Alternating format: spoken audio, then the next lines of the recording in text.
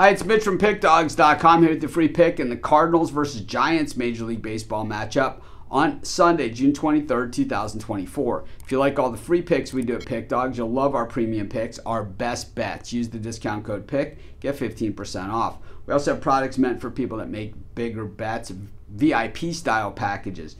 You just got to text the number you see on the screen because they're not available on the website. These are not free pick. It's not a free pick line, not a parlay line. It's not a bailout type system. This is a system meant for people who bet long term, and this is our most expensive packages. These are our highest of high-end packages. If that's what you're interested in, text the number. But let's get to it. It's the Cardinals taking on the Giants. Sonny Gray on the bump for the Cards. Logan Webb on the mound for the Giants. What a fun series this has been. And I got to say, not just, the game-wise, but I think the whole atmosphere and everything surrounded Birmingham and all that kind of stuff. I think it was pretty cool to do this. And, baseball doing more things like this every single year, kind of, the Williamsport game, the Cornfield game, and all this stuff. Just trying different things. I don't love the London games as much, but I think that a lot of these, at least trying these different things in baseball, not afraid to mix it up. They've had major rule changes in recent years to make the game better, and I have to say they've made baseball a lot better in recent years. So if it's your first time tuning in, now that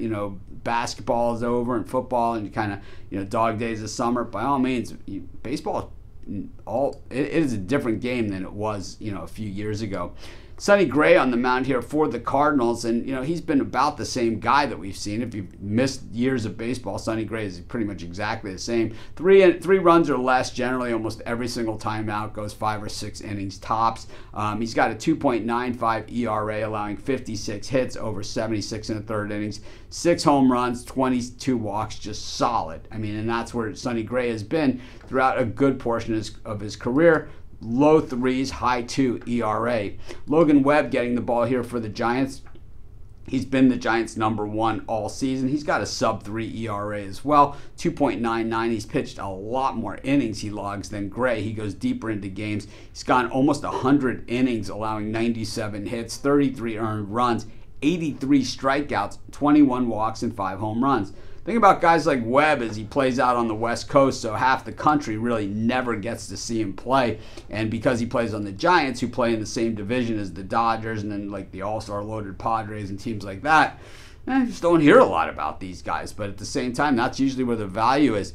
The Giants have really owned the Cardinals too, winning 6 of the last 8 that they've played against them. And Webb comes in his last 3 starts with a 3.15, while Gray 2.79. So these are really, really close. We look at the way these teams are hitting the baseball, and versus righties. The Cardinals over the last 10 at an impressive 261, while the Giants at 218. And the Cardinals bullpen, 3.06 to the Giants 4.70. But the thing about the Giants that we always have to remember is that they're playing with basically half a team. They are really, really banged up this season, and I think their best days are going to happen after the All-Star break. So certainly a team that we're going to be watching.